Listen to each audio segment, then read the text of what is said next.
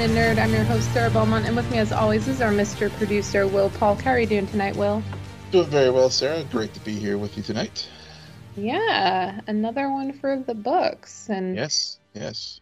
so correct me if I'm wrong, Yeah, because was it yesterday was both the premiere of Superman and Lois, the that's final correct. season, Yep. and 10 years since the debut of The Flash. Yeah, I think it was either yesterday or Sunday, but yeah, they were right there together. Yeah. And it wasn't like your birthday or anything. I know, right? No, that's not until December, but yeah, it did feel that way. It wasn't like I said, I think I did post on our socials. This sort of a bittersweet season premiere day because yeah, I mean we do both enjoy Superman and Lois, and from what I gather, it just seeing the one time, the few moments I was on social media last night just to see um what was going on. It was like trending, at least on Twitter. It was like you know it was in the top trends in the US last night as far as the Superman and Lois premiere. Mhm. And yeah, and just seeing just some of the just seeing some of the reactions and stuff. I mean, it's they lived up to what they were saying, the showrunners were saying, as far as taking a interesting and a different take on the on a very well known storyline in the DC comic universe. So Yeah. yeah. I mean, probably 80% of that was just bots from WB who wanted to get positivity out there amidst all of the Joker talk that True. happened over the weekend and Oh boy, yeah, continues to go on and on. yeah, Granted, yeah, it's hilarious how big the conversation is for a movie that the box office score was 35 million.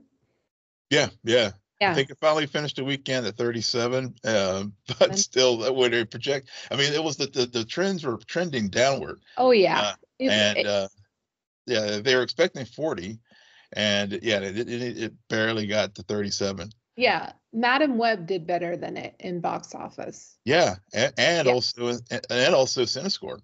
Yeah. It's a sign, and I say this all the time, like I really don't want to watch previews. But I do, you can tell almost when a studio knows they have a winner and when a studio knows when they have a loser.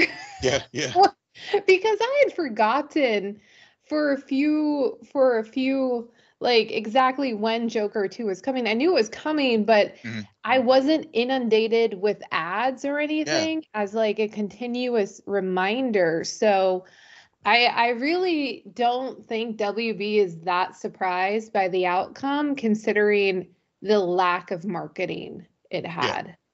Yeah. Between that and then, yeah, the things they were like dropping because they were really starting to hype up some other things in the new DC studios. I think there's the new dynamic duo, the Robin story. I think dropped last week. I think I saw, and well, not the well, I guess a premiere for it or a teaser trailer for it.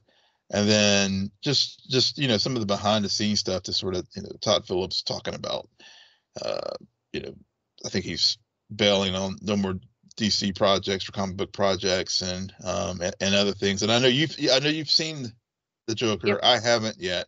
But yeah, any spoiler or non-spoiler thoughts you had about the film itself, since you're one of the few people who, based on the box office numbers, who saw it?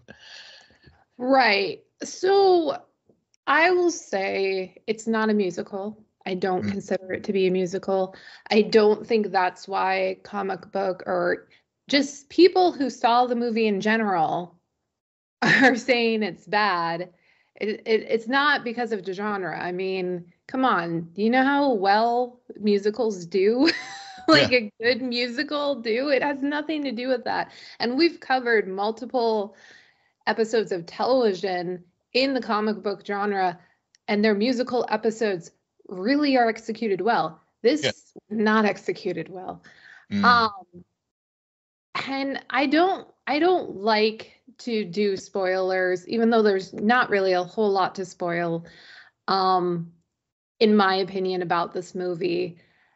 It just is what it is. But at the same time, I couldn't help but think throughout the entire movie how it's kind of unfortunate what they did. Because when we first saw the trailer, I forgot about this, but I remember us discussing the trailer, and I said it should be told from Harley Quinn's perspective, and everything should be in her head. Spoiler alert, they didn't do that. And spoiler alert, that's to its detriment. Because having this told from Joker's perspective, I think is the reason why it's not doing well. It's viewed as being a bad movie. It's viewed as being a boring movie. All of the bad adjectives you want to throw out there. It just is, it almost feels like a weird extension and a weird quasi rendition of what we already saw play out in Joker 1.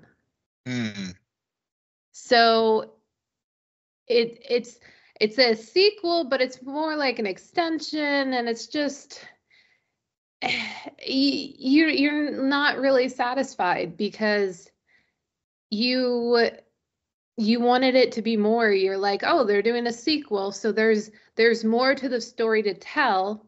And then you introduce Harley, but Harley's her own character, and I just wish, but her character is almost the how do I put it?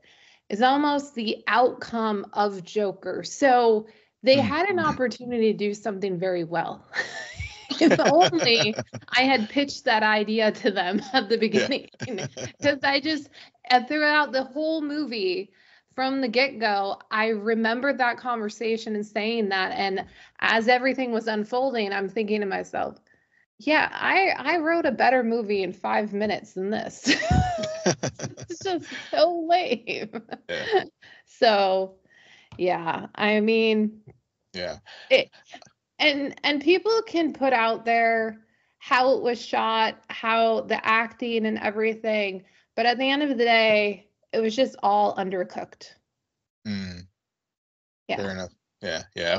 I'm gonna try to see it this weekend, maybe Friday, but so I'll share my thoughts on it as well. But definitely wanted to hear yours while it's still the underwhelming film was fresh in your mind. Yeah, I definitely checked my my phone to see what time it was at least 4 or 5 times throughout the movie, and I normally don't do that. Yeah, that's bad. I started to like a half hour in because something happened, and I was thinking to myself, this seems really quick. What time? How long have we been here? And I'm like, oh, okay, that does not bode well. So and it's weird because you know how people always say, like, there are people who love bad movies and build a cult following and all of that stuff. And I think that comes more about, it is always more fascinating to listen to people talk about movies that are considered bad. Yeah. Because I've enjoyed hearing everyone's thoughts about it, even though it gets a bit repetitious and no one's really becoming that original with their overall thoughts. But at the same time, it's just, I don't know. We all love to get on the hater train together. Oh yeah. And trolls will be trolls. So. Yeah. I spent my week.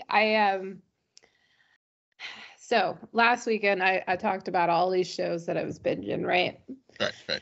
And at the very end, I dropped that I had just started a show on Hulu called Tell Me Lies, right? Oh yeah. Basically, the R-rated version of a Gossip Girl, Pretty Little Liars, whatever you'll have it. Set in college, set in college, so these are all consenting adults. But and I told you didn't see a lot. No. I forgot how much I would like see where things were going and then get up and do something because like yeah, I don't know why we needed to see somebody make out for 10 to 15 minutes. But no, there's a lot of nudity. There's a lot of nudity. This is not for people underage at all. And also the main character, Lucy, she just gets worse and worse with every single episode. And I'm like, why the fuck is she our main character? She is so stupid. She's not smart. And the sad thing is, this show like goes to the past when they're in college, when everyone's in college together, and then fast forwards to the future. And you can see where they are 5 years after college graduation. So you get this back and forth. And so I've seen her in present day. The girl is still acting the same way she did 5 to 6 years ago, whatever. So ridiculous. Granted, they had a very good like mystery. So not even a mystery, just like, okay, I still am a bit curious of how things are going to turn out. Got it. And I was also right. The second season is arguably better than the first season. Okay, you just have to get through the first season. And I was surprised. I just went through it. Probably because I was doing a lot of stuff. There's background noise. yeah, background noise. And so now I'm in the second season. I didn't realize the second season has not stopped airing. Oh, okay. So but now I'm caught up and I'm like, damn it, I was fully binge committed. You got to go back to the old linear model of a weekly drop. yeah, I don't know. I might stock up on the next 3. But now, because I told you how I got involved with the show was because it was all over my TikTok feed. Well, now part of me is like, yeah, I have to go to the standard model because I'm going to get so many scenes ruined for me. If you don't do that. Yeah, exactly. Yeah, exactly.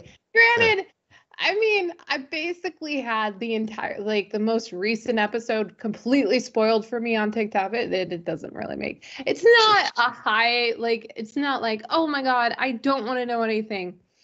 It's just interesting. I like what they're doing in terms of this is the past and how things unfolded. And this is the present and where they are now. And how some things have changed, yet some things haven't changed, Lucy. And just also, well, what is everybody's moves right now? Like there still seems to be, they are still all playing games, but like how? And they threw a curveball at the end of season 1 that I did not see coming. So I'm now more curious to understand how that worked out. Okay. So they're doing a good job. But it is the trash TV show. Come on. we all have our trash TV shows that we enjoy to just unwind and just put on like the background noise just to help pass the time. Yeah. So I just had to, so it was basically finished, like I watched episode 5 or 6 of season 2, got up, went to the movie theater, did Joker, came back, put on the next episode of Tell Me. Don't worry, I did watch The Penguin and I did watch Agatha All Along. Okay. Yeah. Between all of that. Had to do that too. Yeah, just those 2 little shows that's happening. Yeah, I did finally get around to Agatha episode 4 last night. So yeah. Episode 4. If I can't reach you, let my song teach you. Yeah. So yeah. So okay. I guess yeah. Well, you go ahead. I just did a full rant, so. No, like I said, I know I'm almost a full week behind with Agatha, because I know the new episode drops, I think tomorrow. But Um, so my overall thoughts on this episode. So as I noted, I did watch it last night, and I sent you a DM saying, "Oh yeah, I finally, yeah, I watched Agatha. I air quote watched Agatha." Hello, and you probably know we've been doing this well long enough to know you could probably sense that I was underwhelmed. Oh yeah, it's probably their worst episode. Yeah, yeah. Yeah. Speaking of how you said how you were checking your phone during Joker, this is the first episode of Agatha where I started checking my phone. And I mean it was okay. I mean, I'm not saying it was bad, but just in the scale of Agatha shows, I mean, which has been up to date, solid. This one was underwhelming. It just was, and I can barely remember like what happened in it. It left me cold. Yeah, it felt very, now we're on the road. Mhm. Now we have a procedural esque template Mhm. to plug these characters into a new house. Yep. And to have one of them overcome something that was alluded to in the previous episode, and it was like, but we had a different version of the same thing last, like, Yeah. like you don't want that. Once you fall into the procedural mindset, it just, or you can, not even mindset, sorry, that's probably the wrong word, but that procedural archetype, Yeah. then it just becomes a bit stale and Yeah. a bit like, well, this is kind of boring. Yeah. I also just want to know, like, can we expect a full musical episode at this point? Just Yeah. with all the singing, guess. and I swear, like I said, I watched a full Joker movie, 2.5 hours, and then some, or no, 2 hours, yeah. Anyway, like a long time. And Agatha All Along keeps having banger after banger musical moments. That did not happen really in the Joker. No, no. I will say that even though the episode left me cold, I will say that the ballad, because you're right, it is pretty much a template now. Because the last week we had the water test, and this week we had the fire test. Mm-hmm. So we do have the template trials. So next week, or we'll get Earth and Air the next 2 weeks, in some order.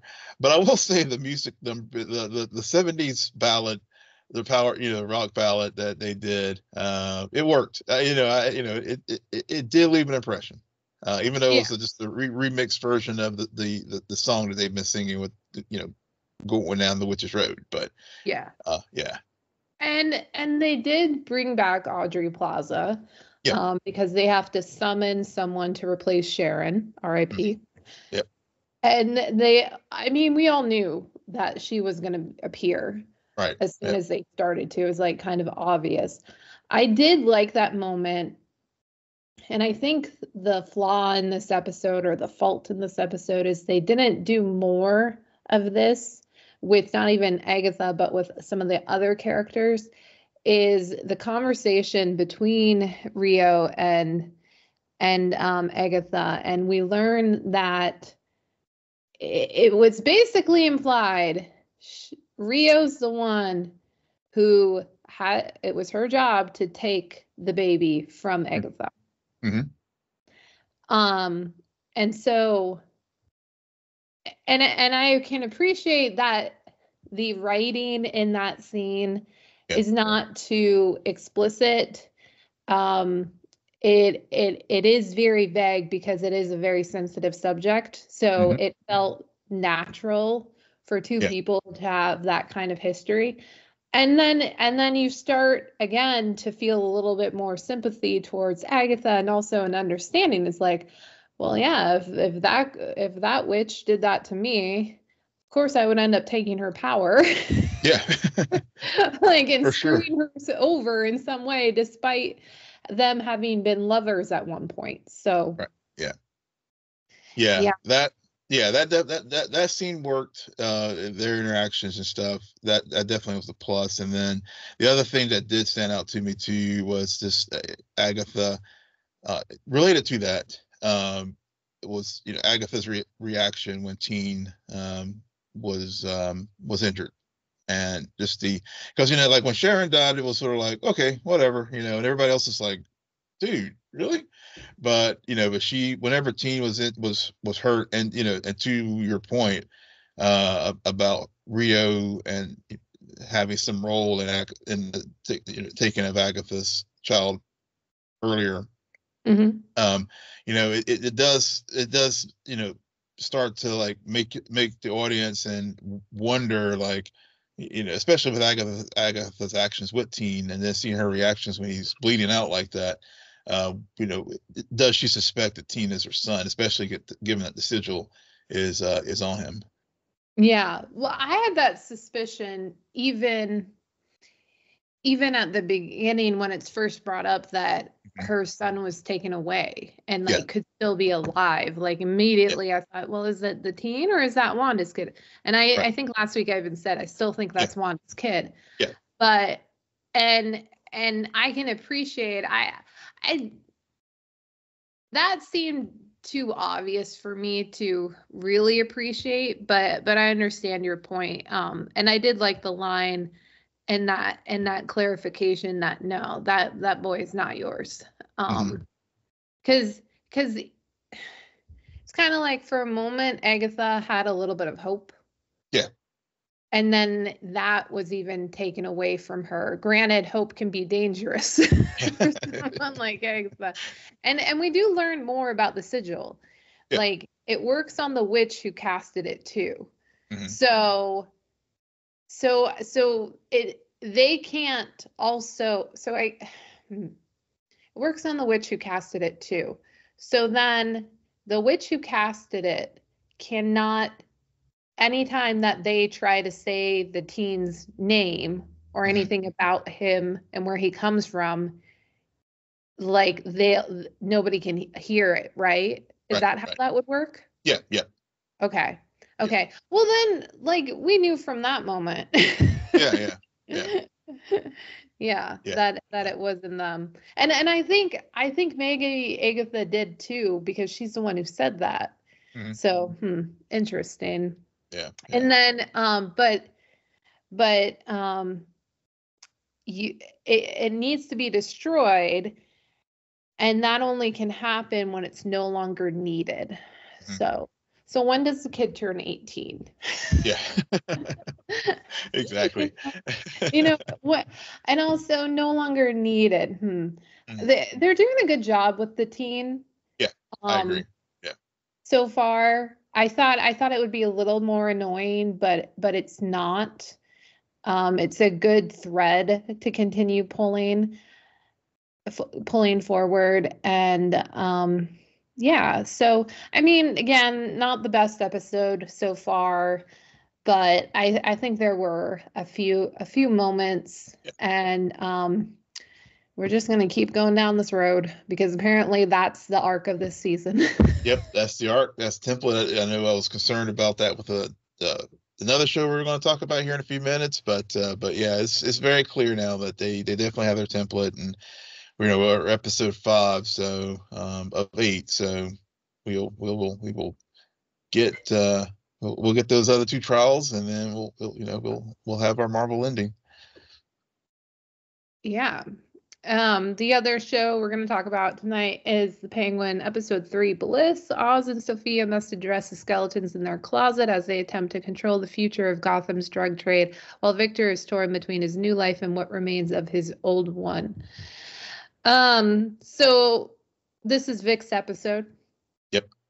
Yep, a Vic's episode, and it dawned on me, okay, so we've had 3 episodes of The Penguin. Episode 1, clearly the Penguin's episode. Episode 2, we got a lot more, and the cold open was all Sophia. Mm-hmm.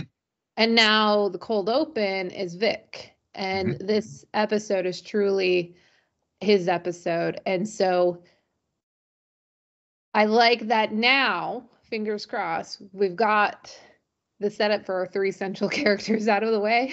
Yep. Yep. So curious about next week. And that how that'll play out, because I feel like they have their chess pieces in place and then some. But my first question to you, Will, at what point during the cold open did you realize that we were watching the end of the Batman through Vic's perspective? I think when they were, so, Vic meets goes to his family. They have their, inside the Spider-Verse moment in the household and stuff.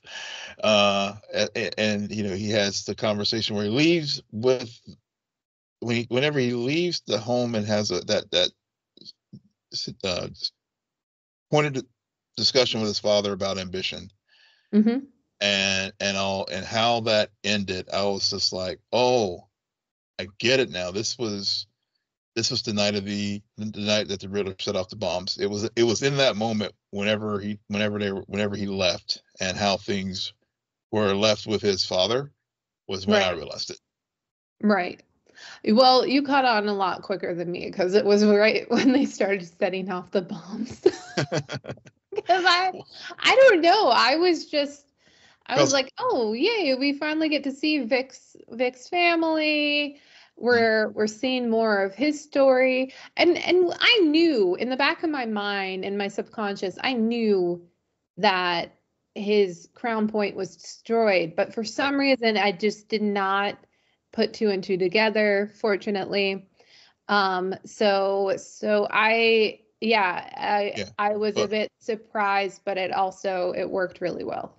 It worked well. I will say, even though I kind of, whenever, especially when the bombs went off and it confirmed my suspicions, just the cinematography and the scale and the scope of what happened, it really contextualized more of what happened at the end of the Batman, and it really drove it home in a more visceral way. Because when you see the floodwaters rushing in, and maybe it's just due to some real world stuff I've been dealing with here in my state. But taking it back to the show, just seeing the bridge and and then coming and hitting an apartment and just wiping, seeing that wiping Victor's family out. I mean, it was just that, I know we both were like, trying to figure out how we felt about Vic as a character. And this really really deepened starting to help me understand what this character's about. With seeing things like when we're seeing the crown, we had reference to it, and we've seen all the fallout from the Batman, from the Riddler setting off the bombs, but this really drove it home in a real way with one of our lead characters in this show. And it was a gut punch. I mean, as far as it was very what they intended for it to do, to make you care more about Vic. I think they succeeded in that. Right. We also, during that process, get introduced to his girlfriend, and who also survives, because they are together on that night at the rooftop. Yeah. And so later on in the episode, when Vic does not get to be driver, we'll talk more about that a little bit later. Yeah. He is home alone at Penguin's place, and I just love how it's not even 2 minutes. He immediately calls his girlfriend. I'm like, wow, you are a child. You are a child. And yeah, because Penguin's like, I will know. yeah. I was just like, yeah, I don't understand. So, and then we get his overall crisis this episode, which is she wants to leave, and he, considering his position with the Penguin, doesn't know really if he can just walk out. So, and which leads to some really good scenes, especially between him and Oz, as this episode is really developing that father-son dynamic between these two, for better and for worse. Yeah.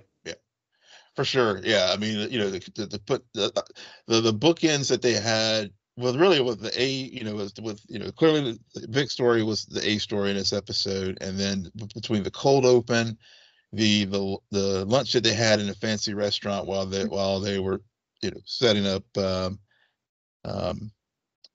oh gosh, what's her name, Luca's wife, I can't remember her name, but the conversation they had there, and Penguin Oz learning more about Vic's family, and the whole thing about ambition, and also just their relationship too, because like when the waiter, for example, is trying to, when Victor's struggling, with the stutter to place his order, the protective nature of Penguin, came out, um, as far as when the waiter was doing his thing.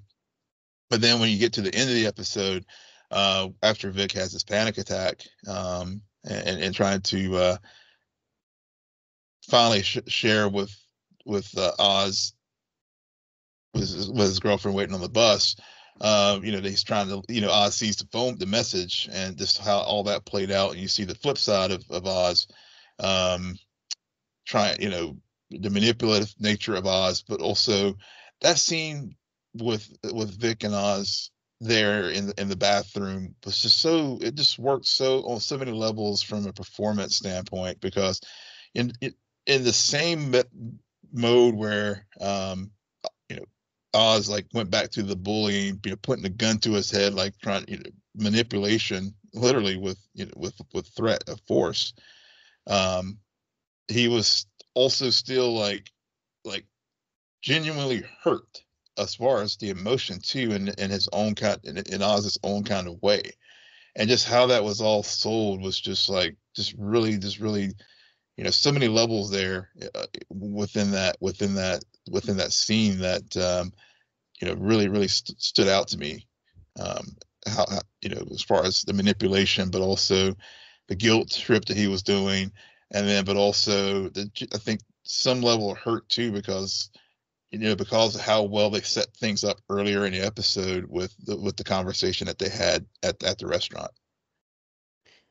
Yeah, I I think there's manipulation in both scenes. Oh yeah, there is. I mean, there's manipulation since they first encountered, because I mean, Penguin has no need for him, so it's this weird position as a viewer for me, because he's technically expendable, Mm-hmm. but I think the Penguin also, because of his stammer, sees something like sees somewhat of a kindred spirit, and he wants to give this kid a shot, and he's really taken under his wing, and so I don't know why I never think that I haven't from the get-go. Penguin will never hurt Vic.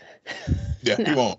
The Hangman will, but Penguin will never hurt Vic, no matter what. And so I think that what I can appreciate is that in that cold open,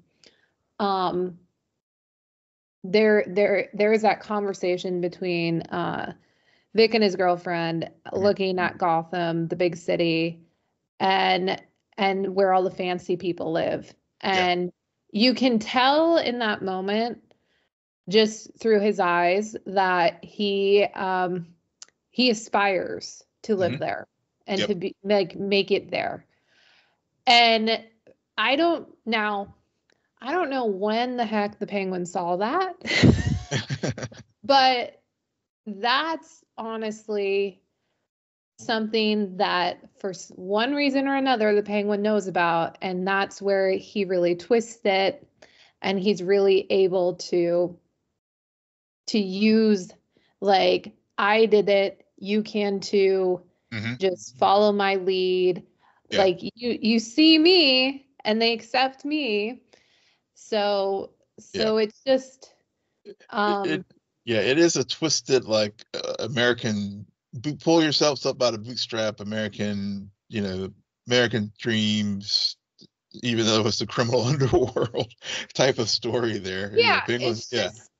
It's people who, and we've seen the relationship between Oz and his mom. Mm-hmm.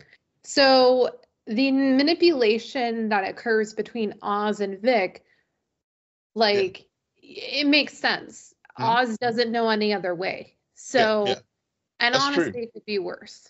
Yeah, that is true. That is true. I mean, people, people do, like, whatever patterns, good and bad, you pick up from your parents. It carries, it does carry forward in your own parenting style, and we see that as far as, I guess, like you said. I mean, Oz has become sort of the surrogate father for Vic, and so that model that he grew up with is now what he's doing to Vic.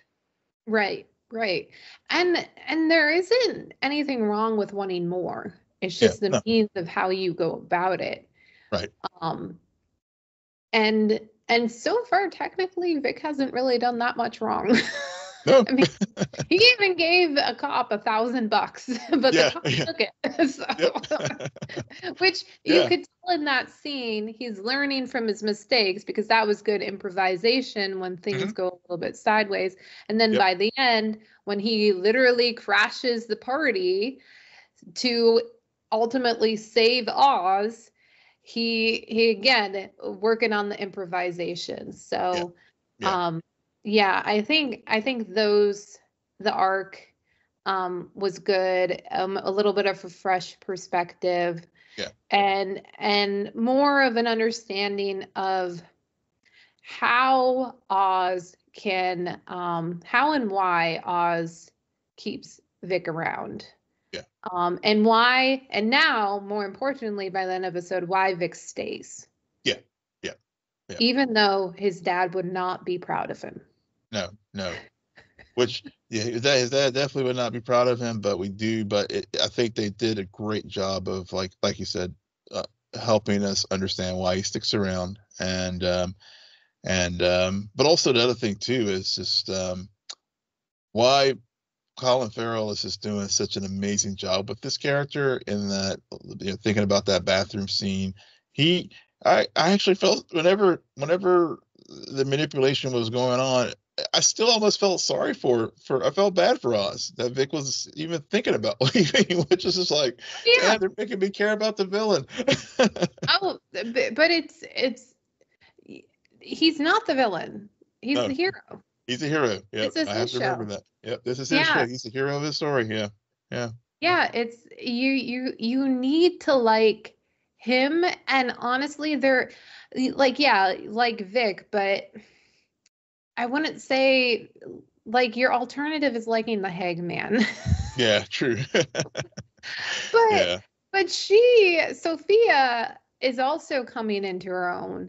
And I'm starting to really come around on her, mainly because I really appreciate the lack of clarification about the history. We learned in this episode he used to be her driver, and we still don't know the full betrayal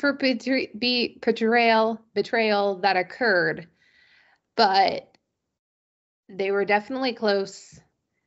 And I really like the conversation at the end, where it was the first arguably real conversation, where again we had just seen him break down over Vic, and it makes sense that he would come off or have this response then when Sophia finally confronts him and just said, "Did he get everything you wanted?" And I also he's like, "Yeah, fuck, I did." I did.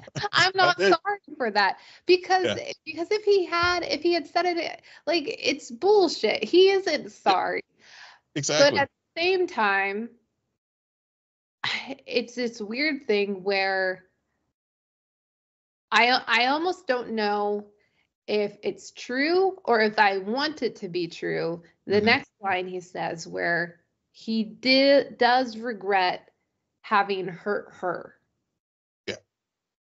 And what he did to her. And so it's like, you don't regret the outcome. Well, duh. Yeah. It's probably one truthful thing he said. Yeah, but the means to get there was only one path, or maybe we don't know. Maybe there was an option, and maybe that's what he regrets, and that's what he was talking about. So, like that, the mystery of the full context of the history with these characters and how they're piece by piece putting that together over the course of the season, I really like, because that adds intrigue for me and curiosity. Yeah, for sure.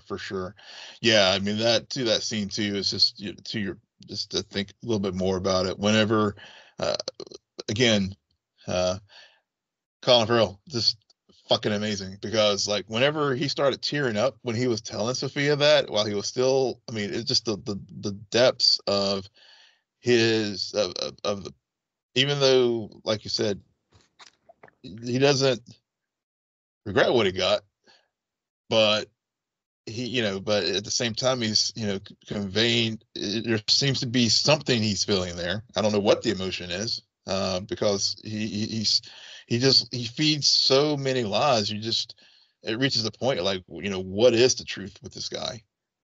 Because he is a survivor, like we talked about last week with, like you made a great callback to Yabushige from Shogun. Yeah. He will do what he needs to suit his own end, and especially we see that at the end of this episode, because when Vic rescues them both from the Maronis, he jumps in the car, and Vic's like, "What about what about Sophie and Sophia?" And he's just like, "Get the fuck out of here!" So after selling all. Yeah, after all that saying, he was, you can trust me, and all the stuff he built up, he still reverted back to that survival mode, because that's what he knows.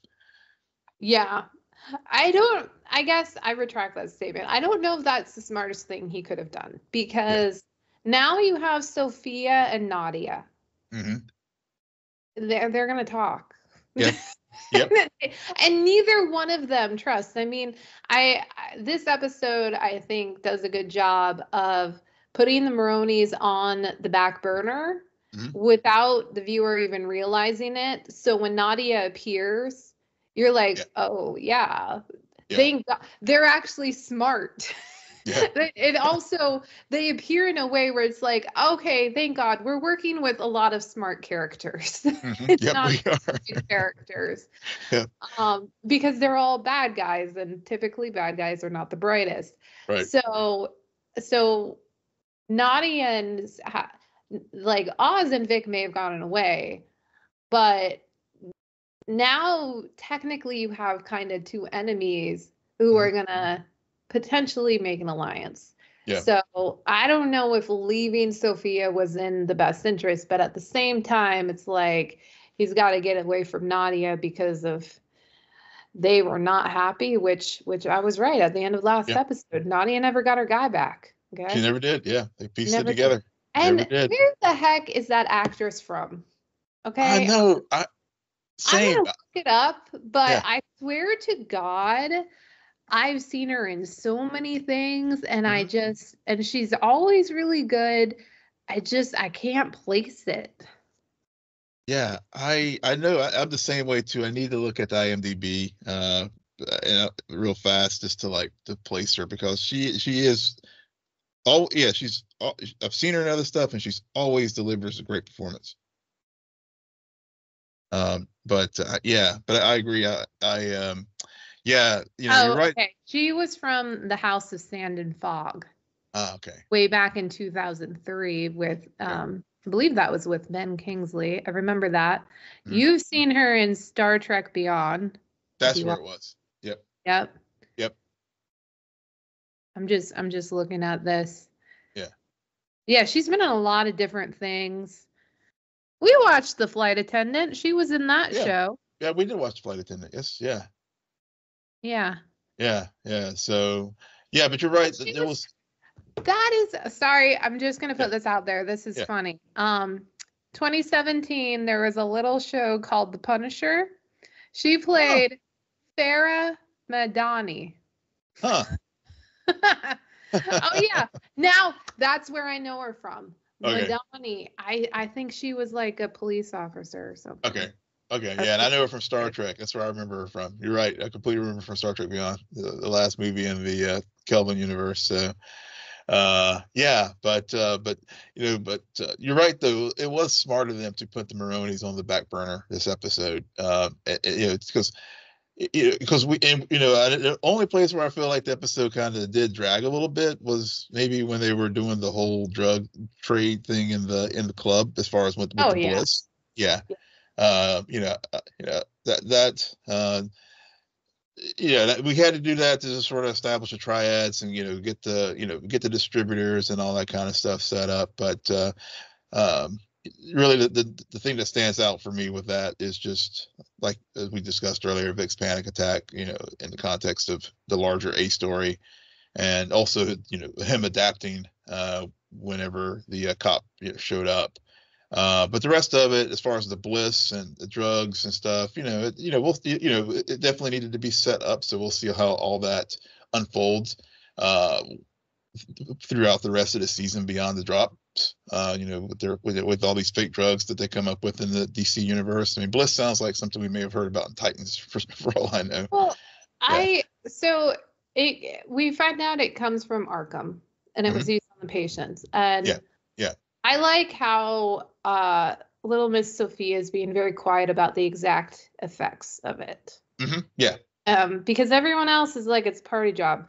And see, even though the scene went on long, and towards the end we get Vic's panic attack, I thought the overall scene and orchestration, it brought in the triad and added that extra element, because there's a lot of families in Gotham who are fighting over power, but it also re-emphasized more the power struggle occurring between Oz and Sophia.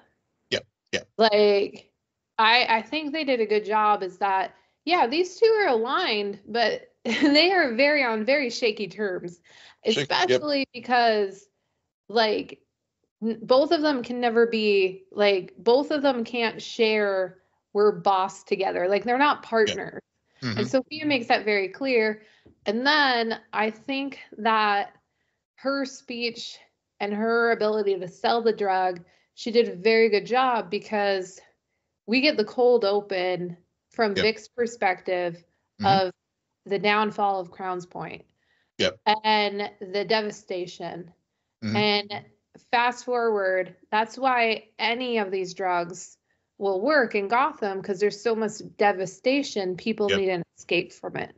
So it's leeching onto that vulnerability, which is a very villainous thing to do.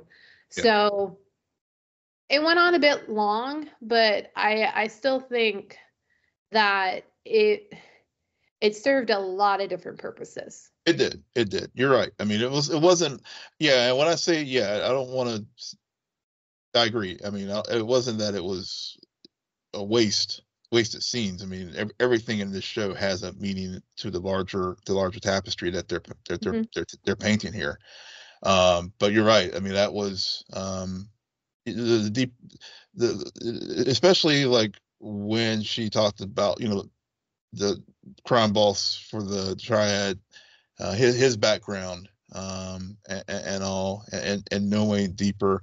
And then one thing too that came out, I can't remember when she and Oz, I did want to ask you what you thought about this when she said this, is that she's not the hangman. And what do you think she was getting at there? I think she said, that was this episode? Yeah. When? Well, it was. I guess I also need to know what he said at first. Yeah, I can't remember. Was it right before they were going to find out with the mushrooms? I can't remember when it was. I do remember that coming up, and I was just trying to remember, or was it whenever when she dismissed Vic from not being the driver that night?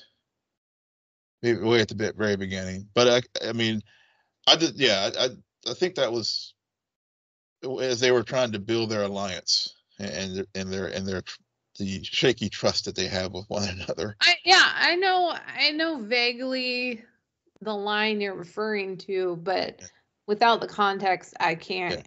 I don't really have a lot to go on. Yeah, that's fair. That's fair. Yeah. Yeah. Yeah. All right. So, before we leave, I just want to ask you. So, because you keep bringing up Colin Farrell, Emmy season next year, you got Colin Farrell for this, and then you got Pedro Pascal for Last of Us season 2. Yeah. But don't worry, they're gonna make Pedro be supporting actor. Yeah, they'll make him be supporting actor for sure. So that to guarantee that he's able to walk away with something. Yeah. My God. But I've been thinking this whole time, I'm like, wait a second, are they both gonna be nominated simultaneously? And then what do you do? Yeah. And Well, HBO's got to make a choice. Well, no, it would make sense for Pedro. Joel is technically, he's not the lead. Yeah. Like it's Bella's show, but it's but he yeah. Anyway. But damn it, if he doesn't get nominated and they snub him like they did Patty Considine, we riot. That's all I gotta say. There's just so many riots happening in the world these days. So many riots. Yeah. All right. Yeah. I do have one last thing too, because I saw this like kicking around, and I don't know if you've heard this theory spiral as well. That Victor, since this was Victor's episode, close with this. Any chance you think he is going to end up being Victor Zsasz, the serial killer, as far as part of Batman's Rogue Gallery? So I will be honest. Yeah. Because there was this little show called Gotham back in the day. I don't know if you remember that. Pause of a trash fire. Yep. And actually, I think it went on for 5 or 6 seasons. Crazy. It did. Yeah. Yeah. So, but there was a character called Victor Zsasz. So I kid you not, the first episode, as soon as it said his name was Victor, I'm thinking to myself, oh, so I wonder if this is going to turn into like that other Victor that I vaguely remember. Who's part of.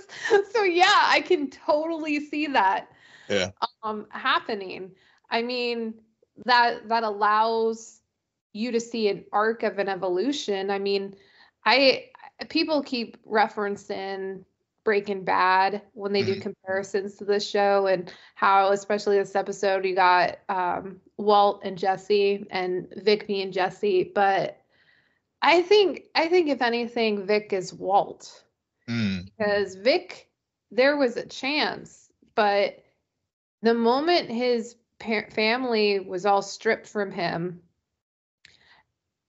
like that, from literally having nothing. And then to encounter someone who's like, you want something, I can help you get what you want. Yeah. Like, it's just this weird mentorship that's occurring. So I don't know. I think serial killer would take it a bit far, but I don't think it's an accident when you have a character, like when you're in Gotham and people are named certain things, you know? Fair enough. Yep. Yeah. So, cool. All right. Will, why don't you tell our listeners where they can find you? Yes, you can find me on X, formerly known as Twitter, at Will M. Polk, WILLMPOLK. And you can find me there too at SJ Belmont, SJBLMONT. Please follow our crew on Twitter at Scene and Nerd. Friend us on Facebook, follow us on Instagram and Threads at Scene_N_Nerd. And visit our website, www.sceneandnerdpodcast.com. But most importantly, rate, follow, and comment on Apple Podcasts, Spotify, YouTube, or wherever you get your podcasts. Good night, Geek Out. You're welcome.